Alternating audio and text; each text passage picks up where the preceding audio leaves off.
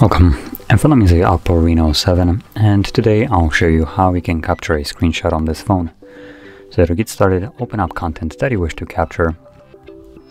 I'll be using settings as an example for this, and once your content is open and visible, hold power key and volume down at the same time. You get a sound with this little pop-up right here, and you can see there's two options, scroll and share.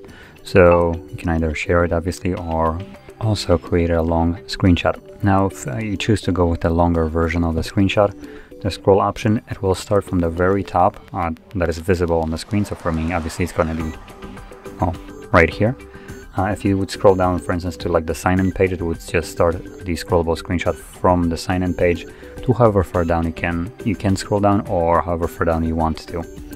So let's just, for instance, go from here, select scroll, and as you can see, it starts slowly scrolling. You can tap on the screen to stop it, and you can also scroll it down yourself with a little bit more precision, obviously. Once you have gone down however far down you want it to go, select done and click on the checkbox right here, and this will save your screenshot. Now both of those screenshots that I have just captured can be found in the Photos application. You can see right here, there is the long one, and here is the normal one.